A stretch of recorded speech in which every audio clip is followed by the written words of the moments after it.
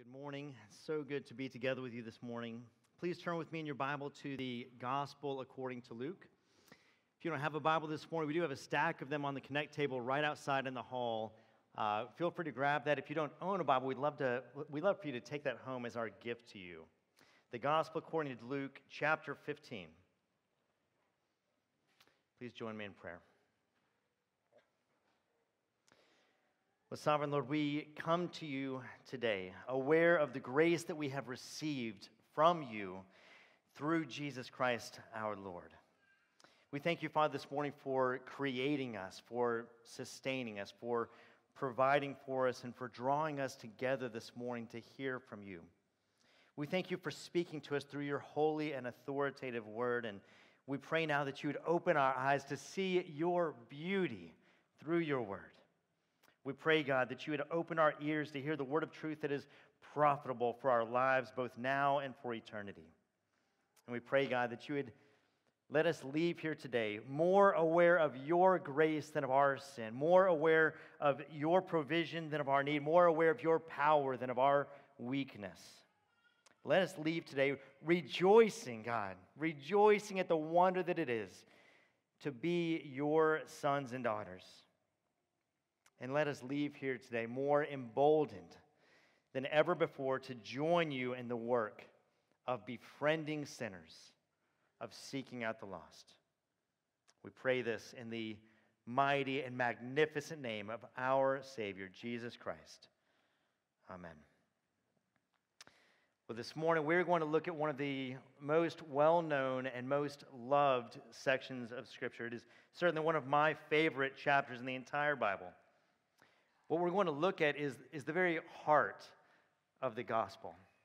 We're going to see the very heart of God unfolded before us. We're going to see the heart of Christ in this chapter. What we're going to do is we're going to walk slowly through this text, making a few observations along the way, and then we're going to look at a few points of application at the end. And what we're going to see is that the love of Jesus transforms our understanding of God, and it radically reshapes our relationship with the lost. Follow along as I read from the Gospel of Luke, chapter 15. Now the tax collectors and sinners were all drawing near to hear him. And the Pharisees and the scribes grumbled, saying, "This man receives sinners and eats with them." So he told them this parable. "What man of you, having 100 sheep, if he has lost one of them, does not leave the 99 in the open country and go after the one that is lost until he finds it? And when he has found it, he lays it on his shoulders, rejoicing. And when he comes home, he calls together his friends and his neighbors, saying to them, 'Rejoice with me, for I have found my sheep that was lost.' Just so I tell you, there will be more joy in heaven over one sinner who repents than over 99 righteous persons who need no repentance." And before we go on, before we notice anything else in this section, I want to draw your attention to one verse prior to where we just started reading. Look at the last verse of chapter 14, where it says, "He who has ears to hear, let him hear." And then look at verse 1, where it says the tax collectors and sinners were all drawing near to hear him. Now, these chapter divisions are very helpful in a lot of ways, but they're not inspired in the text. They weren't designed by the author. Luke didn't write chapter 14 and new story chapter 15. Rather, he intended for you to read that verse and then the very next verse. And so the point he's drawing is to see that the tax collectors and sinners, these are the ones who are drawing near to hear him. Let him who has ears to hear, let him hear. And the tax collectors and the sinners, they draw near. They are allured to Jesus, and they are hearing, they're listening, they're leaning in, hanging on every word that he has to say. The tax collectors and the sinners. Now, you're probably familiar enough with the Bible. You're probably familiar enough with the teaching of Scripture to know that the tax collectors, the sinners, these are not well-respected people in the community. They were something of a class of scoundrels. They worked for the Roman government. They had purchased the right to collect taxes and really to extort the people in the land. So they were extorting them. They weren't just collecting taxes. They were collecting the taxes and then adding on top of that for their own personal benefits. And so these were a despised people. They were corrupt men working within a corrupt system. They were not well regarded among the people. They were exploiting the people of Israel at great cost. These people would have been identified by the people of Israel as ceremonially unclean, people that you would have nothing to do with. They were notorious for their dishonesty. No respectable Jew would associate with a person of this caliber or even be seen with him. Now, many of you are familiar with the wonderful event just down the road from us called Bethlehem and Burnet. There's a church that hosts this event every year, and I love to take my family to this. And one of the highlights of this is an event where you go in and you walk in, and everyone's in character. So they're all dressed like the people of the first century, like this time. And so you feel like you're walking around Bethlehem, and everyone is talking, and they're using language that is foreign to us. And one of the highlights for us is where we stand the longest is the tax collector booth. It's so much fun because you walk up and you see this grimy guy who's got a frown on his face, and he's sitting there with quill in hand and ink, and he's surrounded by these gigantic Roman centurions, these guards that are very intimidating. I don't know where they find multiple men like Wes Prater that just stand there with these gruff looks on their faces, and they're collecting seemingly arbitrary amounts of taxes from these poor young shepherd boys who come up and they argue their case, and they say, I have 10 sheep, and the tax collector says, I'm going to charge you for 20 sheep. And then they're pocketing the rest. This is one of my boys' favorite moments. And one of the things that is a highlight is if you're staying there long enough, you'll see the Roman centurions take someone to jail. If they don't have the money to pay, if they refuse to pay for any reason, these gigantic guards will take these guys by the back of the neck and walk them into jail. And it's an event to behold. Now, it's comical for us to go, but it wasn't comical in this day. This was a real event. These were real people, and they were really despised and despicable. And yet, when these tax collectors and sinners, when they draw near, when they come in close because they are drawn to the person and the teaching of Jesus Christ, what does it say that he does? He doesn't reject them. He doesn't shoo them away. It says that he receives them and he eats with them. Another version says that he welcomes them. He welcomes sinners. He welcomes the despised. The Pharisees and the scribes are standing there and they're hearing this. And they're saying, how can he allow them to be here? Not merely putting up with them. No, friends, he is welcoming. He is glad that they are there. Jesus is glad that these sinners are coming in and leaning in, listening closely. And so the Pharisees and the scribes, they look on with horror and with judgment. This is a shocking moment for them. How could he receive such disreputable people? How could he welcome them with gladness? How could he eat with them? What is going on here? Why wouldn't he simply tell them to depart? Tell the wicked to get away. Why not gather with the holy people someplace else? And the answer that Jesus gives is simply amazing. His answer gets right to the heart of what this text is all about. It gets right to the heart of what the gospel is all about. So Jesus answers them with a collection of parables. First, he tells them about this shepherd who pursues his lost sheep.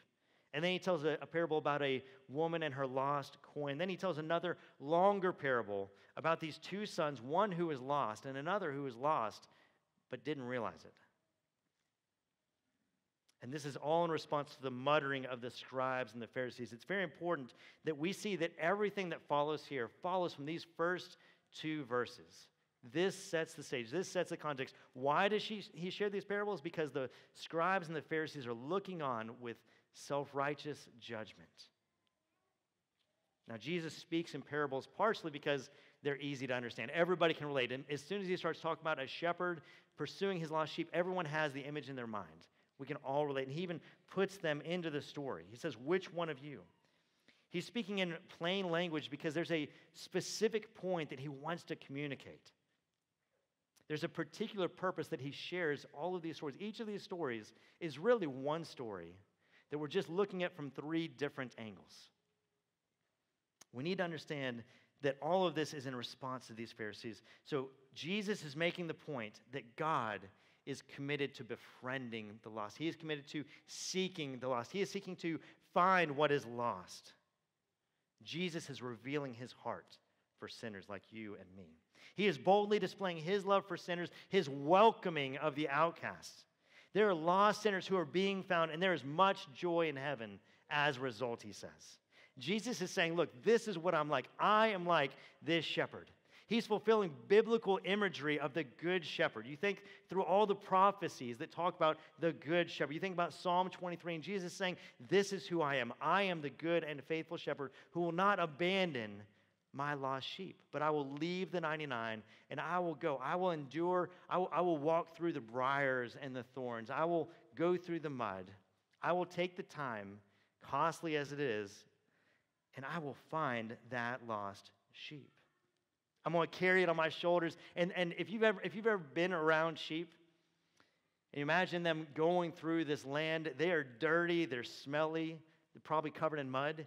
And he's going to pick up that lost sheep once he finds it. He's going to stick it on his shoulders, and he's going to run home, rejoicing all the way, calling all his friends, rejoice with me, for my lost sheep is found. That's what Jesus is saying. Or look with me at verse 8, where it says, or what woman, having 10 silver coins, if she loses one coin, does not light a lamp and sweep the house and seek diligently until she finds it? And when she has found it, she calls together her friends and neighbors, saying, rejoice with me, for I have found the coin that I had lost. Just so I tell you, there is joy before the angels of God over one sinner who repents. And Jesus is saying, this is what I'm like. I am like this woman. I'm like this woman who lights my lamp and takes my broom, and I'm sweeping the house.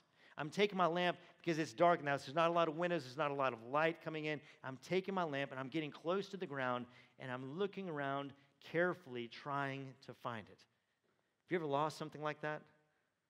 I remember when I got married, not a man who's ever worn much jewelry, and we got married. We go on our honeymoon, and it's not very long before my new bride recognizes that there's no ring on my finger. The ring that she had chosen for me, the ring that she had just hours before placed on my finger, is not there. Have I so quickly abandoned my vow? And so we look in the hotel, we look in the car, we're trying to figure out where is this ring, and we're looking closely because it's this small thing, and my goodness, we looked so hard, so far, so wide, and we couldn't find it. It was lost the entire honeymoon. We get home, go into the bathroom, and there it is on the bathroom counter. Found the whole time. Jesus is saying, this is what I'm like. I am diligently going about trying to find this lost coin. Why is that? Because it's valuable to me, because it matters. This coin, one among 10, matters to me. And I will not stop until I find it. When I find it, I'm just so happy that I want to tell everybody about it so that they'll rejoice with me. Now, this, again, would be scandalous to the ears of the Pharisees and the scribes because the women of the day were not held in high honor. Their testimony wouldn't have been allowed. And so for Jesus to use a woman, much less a shepherd or tax collectors or sinners, as a positive example would have been shocking to their ears. But Jesus says, this is what I'm like. I'm like this woman looking for her lost coin. And then at the end of each of these short parables, to make explicitly clear, to make sure that they understand what he's saying, what's going on, he tells them, listen, there is much more going on than a woman finding her lost coin or a shepherd finding his lost sheep. God is doing something here. God is up to something. God's purpose is being enacted. His purpose is being accomplished. God's heart is being revealed here. He's at work. Look with me again at verse 7 where he says, I tell you there will be more joy where? In heaven. There will be more joy in heaven over one sinner who repents than over 99 righteous persons who need no repentance. So this isn't just about what's happening in the small room with a dozen or so people there. It's not just for the tax collectors and the sinners and the Pharisees and the scribes who are standing there. No, Jesus is telling them that what is going on here is much bigger than that. Heaven is being affected by this. Heaven is being affected by what's going on here. They are looking on. Just like this testimony we just heard, heaven is looking on and they see this woman say, I believe, and heaven erupts with praise. That's what's going on, much bigger than what's happening in one small hospital room or what's happening in this room here. And then Jesus goes on, because he's not done telling his story yet. And he tells them another parable. If you look with me in verse 11.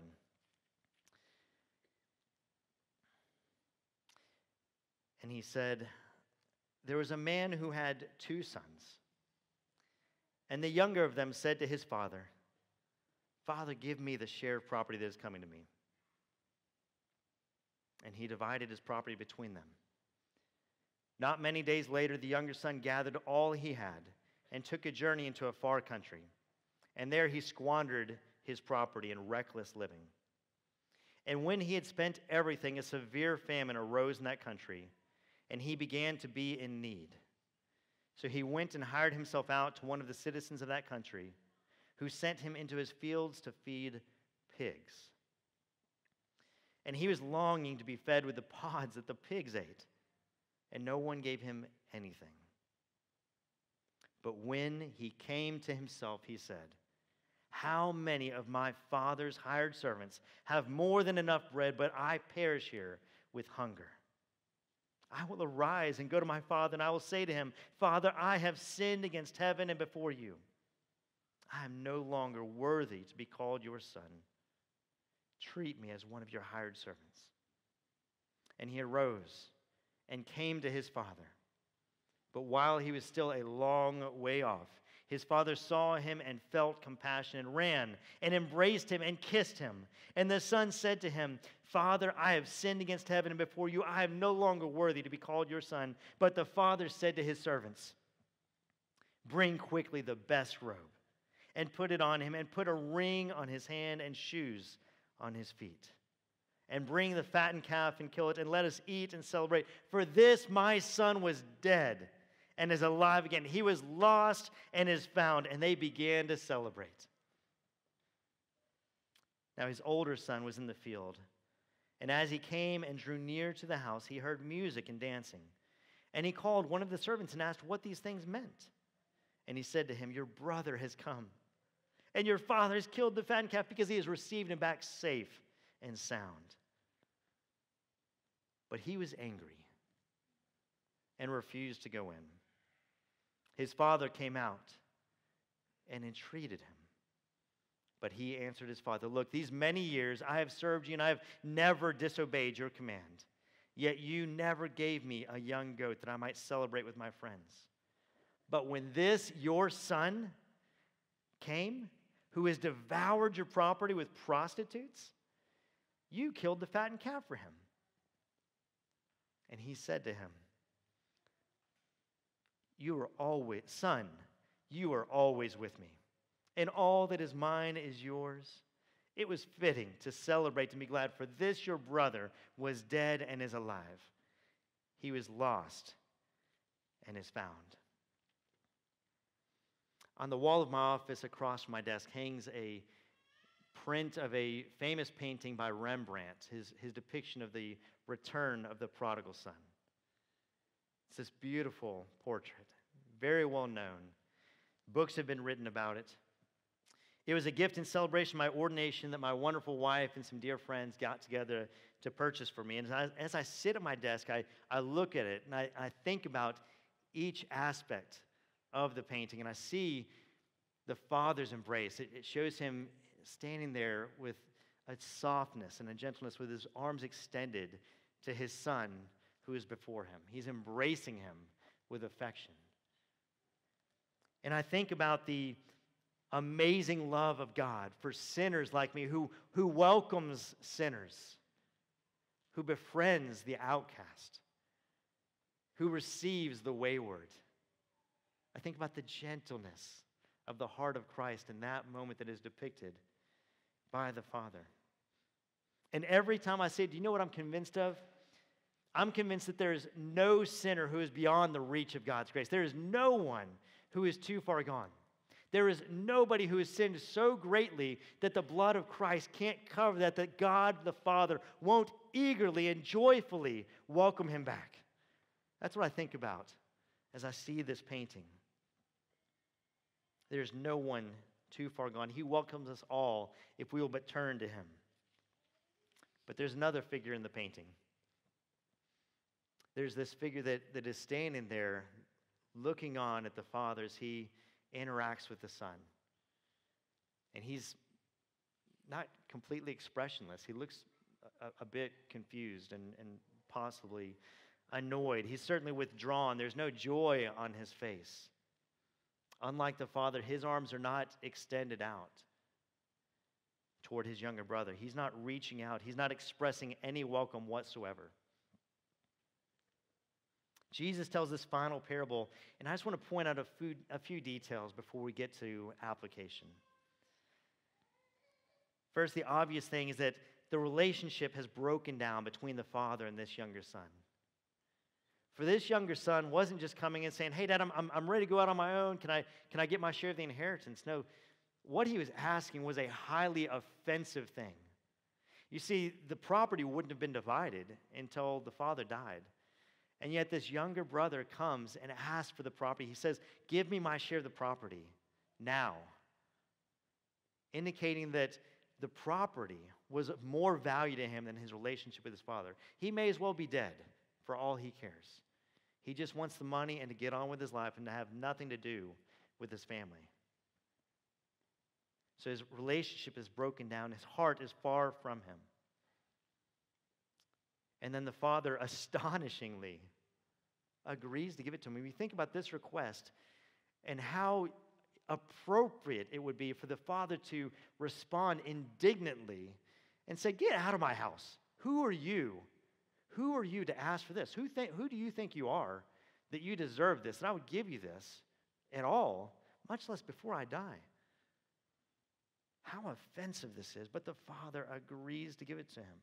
And so the younger brother takes this share. He gathers all he has. And you notice he says that he goes off to a far country.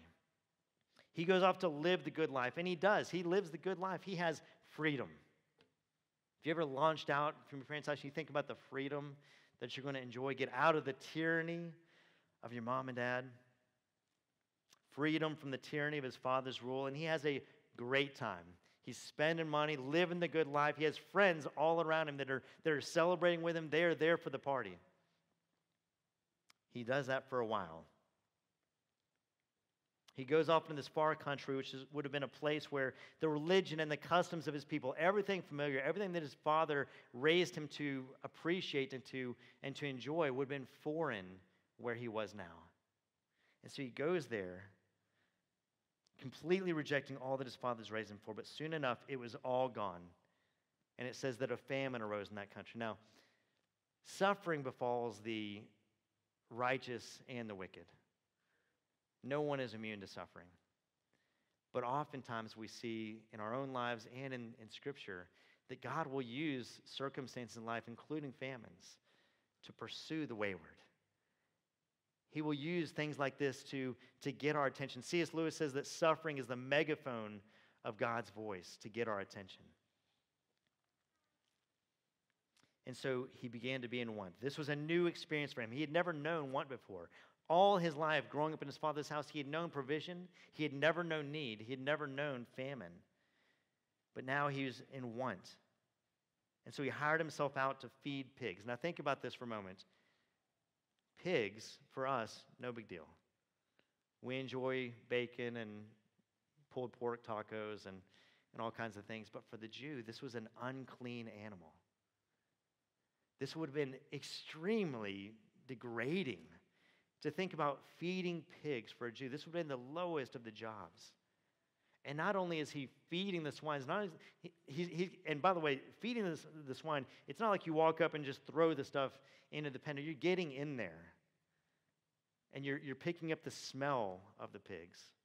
It's in your nose and it's on your clothes. You can't get it off of you. And this is what he's doing. He's even envying the food that they're eating. So he has been reduced to the most degraded condition imaginable. And then in verse 17, this glorious verse, it says that the younger brother came to himself. He came to himself, like he came to his senses. He came to himself and said, "What am I doing? What am I doing?" He experiences the gift of repentance and determines to return to his father and to plead for the mercy of working as a servant in his house. And so he returns, but before he can even get there, before he even arrives there and gets everything out that he wants to say, the father sees him while he was a long way off, it says, and he runs to him. And so you think about the dress that these people would have worn, and you could appreciate this if you went to the Bethlehem and Burn It thing, where these guys would have been wearing robes. So to run, he would have needed to grab his robe and pull it up and run. This would have been a very undignified thing for a older man, for a patriarch of the family to do. It would have been undignified. It would have been more appropriate and respectful for him to stand there and allow him to come. But he runs to him with great joy and zeal, undignified as it was. And he embraces him. And he kissed him. And the son could barely get... You've got to appreciate how the son is eager to get this out. He's worked on this the whole journey back. He's memorized what he's going to say, and he's working on it. He's trying to cultivate the appropriate disposition. And he's trying to say, "Father, I'm so sorry." But before he can get hardly any of it out of his mouth, the father embraces him. He cuts him off. He's interrupting so full of joy and affection, so ready to welcome him home. He puts the best robe on him. Who would have the best robe in the house? It's the father. He gets his own robe and puts it on his son who's been hanging out with these pigs. Think about this picture. He's coming back in tattered clothing. He's got nothing. He smells. And the father's embracing him. He's getting the best robe in this house, his own personal robe, puts it on. He gets the ring, which would have represented the authority of the family, and he puts it on his finger. He sees that he's barefoot like a slave, and he puts shoes on his feet. And then he calls and he says, "Bring the fattened calf. We're going to have a party. We are going to celebrate the return of my lost son." And friends, notice what the father doesn't say. He doesn't receive him and say a single word about his son's sin or his foolish behavior. He doesn't hold it over his head and say, "I'll receive you back if you never do that again. You'd better live up to better standards, son." He doesn't say a single word of it. He receives him with joy and gladness. He doesn't rebuke him or warn him that his forgiveness is attached to his future behavior. The one thing that stands out here is the overwhelming joy that his son has come home. "My son is home," he cries out. "Rejoice with me. My son who was dead is now alive. He was lost, but now is found." So there's great joy. And then we read in verse 25, to discover the older brother does not join in the celebration. He's not happy. He's not excited. He's certainly not running out to embrace his brother who has returned. Rather, he's angry. The older brother's indignant. He stands there. You can imagine him saying, "I cannot believe he's throwing a party for that scoundrel of a brother of mine. For this disrespectful, untrustworthy man." He doesn't even call him his brother. He says, "This son of yours." And notice what he says. He's been with prostitutes. Well, we don't see that. But the brother in his anger is likely exaggerating the circumstances. I mean, it may be that he did, but he wants to point out, he's going to paint him in the worst light imaginable.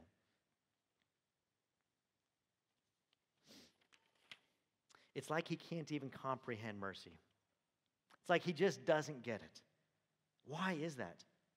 It's like he had never recognized, he had never appreciated his father's kindness to him. Have you ever been in one of those moments where you've received nothing but good, and then you see someone who receives something that you don't think they deserve, and you think, "But hey, what about me?" Have you ever seen somebody respond that way? It's because the older brother didn't know anything of his own sin and his own need for mercy. I like how David Wells describes him. He said there's a smug self-righteousness in having played life by the rules.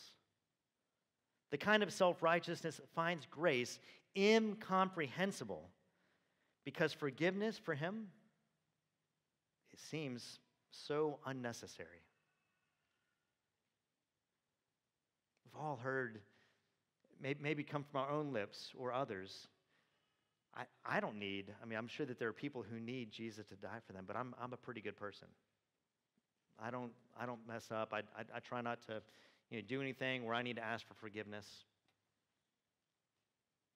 That's what the older brother is doing. Is he is saying, look, I'm a good man. I'm a righteous man. And he can't comprehend his own need for mercy. And so how does the father respond to this? How does the father respond to this self-righteous older brother who is absolutely inappropriately indignant over his brother's return? He goes out to entreat him. He goes out in gentleness. He goes out in affection, and he's appealing to him. Son, come in. He doesn't slap him. He doesn't say, who are you to question me? Charles Spurgeon says, I hardly know which to admire most, the love of the father when he fell upon the neck of the prodigal, or the love of the father when he went out to talk with his elder son. Both received the same mercy, the same gentle disposition from the Father. He loves both the ignorant and the wayward, the self-righteous and the haughty. He loves the sinner. He befriends us. He comes to us. This is amazing grace indeed. Here we see the heart of God the Father in his gentleness with both the wayward and the self-righteous. Jesus wrote these parables. He shared these with the Pharisees and the scribes to strike at their hearts, to get their attention. They would have read this and they would have understood right away, hey, he's talking about us. They would have heard very clearly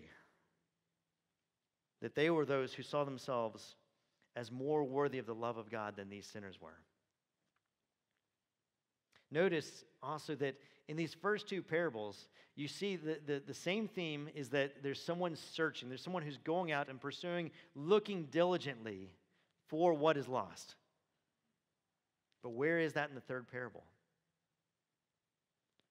He shares these together in quick succession, and the point would be, shouldn't there be someone seeking? Edmund Clowney recounts the story of a young man who was a U.S. soldier missing in action during the Vietnam War. When the family could get no word of him through any official channel, the elder brother flew to Vietnam and, risking his own life, he searched the jungles and the battlefields for his lost brother. It said that despite the danger, he was never hurt because those on both sides of the battle respected the quest that he was on. Many of them referred to him back then simply as the brother. This is what the older brother in the parable should have done. This is what a true older brother would do. This is the point that Jesus is drawing our attention to, that he came to do for sinners what the shepherd did for his lost sheep, that he came to do what the woman did for her lost coin, that he did what the older brother should have done for his younger brother. Jesus did what the Father does in this parable. He welcomes and rejoices over the return of the lost sinner. Jesus left the glory of heaven. He took on the weakness of human flesh, born a baby, grew up in a hard world where he experienced the misery of sin and weakness. He lived the perfect life that you and I are called to live, and he died the death that we deserve, bearing our guilt, bearing our shame, that we could be welcomed into the house of God, wearing the righteous robe that he purchased, wearing the ring that he deserves, having a party in heaven thrown for us. What a mighty God we serve. So how do we respond to this passage? How do we apply this? Lots of things that we've seen throughout this text, lots of lessons that we could discuss. But here's the reason why I chose this passage. As we start the new year together, as a pastoral team, we've been talking and praying about priorities for the church and where we see the Lord working in our midst, in this church and in this community. And one of our convictions, one of our burdens is that the Lord Jesus is calling us to join him in seeking out the lost. The Lord Jesus has given us a great commission to pursue the lost and proclaim the Gospels, making disciples until the Lord returns, promising his presence, promising us his strength, promising us his Spirit to help us. Which means that we're eagerly desirous as a church to see the Lord rescue sinners throughout our community, in our workplaces, in our neighborhoods, in our family. To see conversions happening, to hear more testimonies of the lost sinners found. We believe there are men and women, boys and girls in our neighborhoods, in our workplaces, in our sports leagues, and all throughout our community who desperately need to hear the gospel of Jesus Christ proclaimed and lived out in their midst. So here are two ways that we want to respond to Luke chapter 15 as we start out this new year. First, is we want to marvel at the heart of Christ who welcomes sinners. The one great truth taught throughout this chapter is the love of Christ for sinners and his pleasure in saving them. This is so amazing and counters to every culture that ever has been. Every instinct we have. Before we do anything else in applying this, we want to marvel at this. We want to recount our own salvation. We want to recount the Lord's work in how he drew us to himself. Maybe you were born into a Christian family. That's not normal. That's not the standard throughout the world. That is uncommon. Maybe your parents discipled you and raised you to know the gospel. That is glorious. We want to thank God. We don't want to take that for granted. Maybe you were saved in your teen years through youth group or in college through someone sharing the gospel with you like I was. Maybe it was later in life that the Lord sent someone, some messenger like a Lori Ramos to come and befriend you and just to get to know you. And more you saw the work of God in their life, and you walked into a church where you experienced the fellowship of the Holy Spirit. How did the Lord draw you? We want to marvel at that. We want to marvel at the fact that he welcomes sinners like you and me, calling us out of darkness and into the magnificent light. But there's a danger. We want to apply this because there's a danger in neglecting this. There's a danger, like the elder brother, of taking for granted what we enjoy. In his famous sermon, A Divine and Supernatural Light, Jonathan Edwards said, "There is a difference between believing that God is holy and gracious and having a new sense on the heart of the loveliness and beauty of that holiness and grace. The difference between believing that God is gracious and tasting that God is gracious is as different as having a rational belief that honey is sweet and having the actual sense of its sweetness." One of my sons enjoys hot sauce. He's a good Texas boy, and we got one from Buc-ee's called Scorpion Salsa. It says very hot on the description. And my son opened it and offered me some, and I read the description and said, okay, this is going to be very hot. I believe that it's very hot. But once I put it into my mouth, woo! I experienced that it was very hot. It's one thing to look at the gospel, to read this parable and say, that's cool, that's great. It's another thing to put yourself in the story as the one who has been being entreated. Whether it's the younger brother who is wayward, whether it's the older brother, and you find yourself self-righteously judging others, and you experience the entreating love and the gentleness of Christ Jesus. Have you experienced that? Do you know the beauty of the Lord? Do you marvel when we sing songs together? And we're going to sing another song in a minute. When you sing songs, do you experience the truths that we sing about?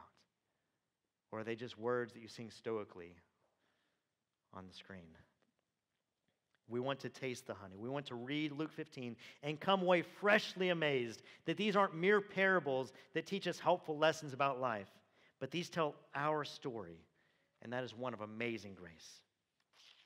So we want to marvel at the heart of Christ who welcomes sinners. And secondly, and finally, we want to join God in seeking out the lost. God, you notice throughout these parables, he presents the shepherd, he presents the woman, not as passively waiting, not as sitting there just, okay, well, if I find it, great. If not, no, they weren't indifferent. They were passionate. There was a zeal. There was a going and a pursuing and a looking. They were eagerly, intently pursuing what was lost. Yes, Jesus welcomes the penitent, but Jesus bore the cross, taking our shame, pursuing us, that he might bring us home to the Father. He didn't just wait for us. He pursued us. He sent people to you. The heart of God is that no one would perish, brothers and sisters. He looks upon every man and woman, boy and girl in the world that he has created in the image of God, and he respects them all. He looks at them created in his image, and they have an inherent value, and he goes to them. I remember seeing a movie a number of years ago about this man on death row, and this nun goes to him because he writes to her, asking for spiritual help. And she goes to him, and this man had committed atrocious sins. I mean, he was truly despicable. And nobody wanted anything to do with him. He didn't have any visitors. His own family despised him. But she saw, with a divine perspective, a man created in the image of God that was worthy of hearing the gospel proclaimed to him. Every man, woman, boy and girl in this world deserves to hear the gospel of Jesus Christ. God values them all. Everyone in this room, everyone in our community, everyone in your neighborhood and at your workplace, all have the image of God imbued in them. So let me ask you this. Who is the God that we reveal in the way that we interact with sinners? What are we communicating? What do you communicate? Through the way that you interact with your neighbors, through the way that you interact with your coworkers. Do we reveal a God who's indifferent? Do we reveal a God who loves and pursues and seeks until he finds? Not just seeking for a while. You notice the shepherd seeks until he finds his sheep. The woman seeks until she finds her coin. Having the confidence that God the Father can do anything. Having the confidence that the God that we know and worship pursues us with his grace and welcomes us while we are yet sinners. Not once we clean ourselves up, but in the midst of our mess. In the midst of all of the muck that we live in the midst of our rebellion, he pursues us and sent his Son to die for us while we were yet sinners. How we see God's character, brothers and sisters, how we see his character will determine what we reveal about him to others. So study your salvation. Study the gospel. Marvel at it and join God in this. God wants those who understand his heart to join him in restoring sinners. By telling the parable of the lost sheep this way, notice he says, imagine which of you would not leave the 99 to pursue the one. Which of you will not join me in pursuing the lost sheep all around this city, he says. That's what he's calling us to do. So here's just a couple of very, very specifically practical ways. Bart referenced these Bible journals, these scripture journals that we have for everybody. We have a lot of them. We'd love for everybody to take one home, so it's not just one per family, but grab one. Whoever wants one. If we run out, we'll get more. Grab these. This is a wonderful way as we start the Gospel of Mark next week. We're going to spend all year, longer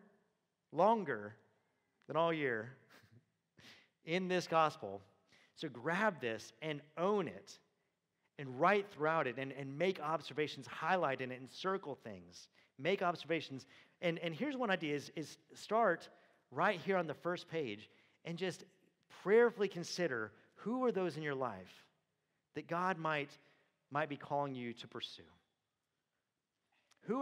What 2 or 3 names come to mind that if you could pray and ask God to save anyone in your community, anyone in your context, anyone in your circles, whether it's in your neighborhoods or workplaces, in your family members or sports leagues or homeschool community, whatever it is, what 2 or 3 names come to mind? write those down and commit to praying for them and return to them. Take an interest in those God has placed in your community. I so appreciate about the testimony this morning that Lori shared that she says, I don't consider myself an evangelist, but I see in Jesus a man who befriends sinners, who welcomes them. We can do that. We can take an interest in others. We can get to know their stories. You will be, like Lori, surprised at what people will share with you as you take an interest in them, as you say, tell me more about that. Practice that. Practice learning their stories and getting to know them. And don't be afraid to ask me, I'm so sorry. You shared with me something the other day. I forgot what you said. Can you tell me a little bit more about that? I'd like to hear more about that. Follow up with that. Offer to pray with people. You will be surprised at what the Lord will do through our weak efforts. So take an interest in people. Get to know their names and ask them for their stories. And look for ways to connect their stories to God's story. Look for ways that they're seeking refuge in life apart from Jesus. I have this friend on the East Coast, and he owns a gym. And I love how he described his role there. So he sees himself as an ambassador of Christ wherever he is. And he says, what I do is I do a lot of sales. So I have people come in my door every day talking about gym memberships, and they tell me all these reasons why they need Jesus and all the reasons why they think that fitness is going to be their solution. And they're not literally saying, I need Jesus and therefore I'm going to lift weights, but they are saying, my life is falling apart, and I just don't know, but I think that I'm going to start by getting in shape. Now, great, good, get in shape, but that's not the solution. That's not your refuge. A new job or a spouse or a better spouse is not the solution. Jesus is their refuge, and the people in our community need to hear that. And finally, we want to pray. We want to pray our guts out. We want to pray that the Lord will work on their hearts, but quoting Mark McCloskey, the Lord will move in them by first moving in you. So pray for a heart that is burdened for the lost. Pray for God to open our eyes and to see with divine perspective, to see with compassion and love, to see with gentleness like Jesus, to see through eyes of faith that God can rescue anyone. Is there anyone who comes to mind for you that you say, yeah, it makes sense that the Lord would save this person or that person, but not that guy? That guy who looks a certain way or talks a certain way, acts a certain way. I can't imagine that the Lord would ever do that. There is no sinner, friends, who is beyond the reach of God's grace. There's no sin that cannot be covered by the blood of Jesus Christ. He is able. So let's pray to him for that help.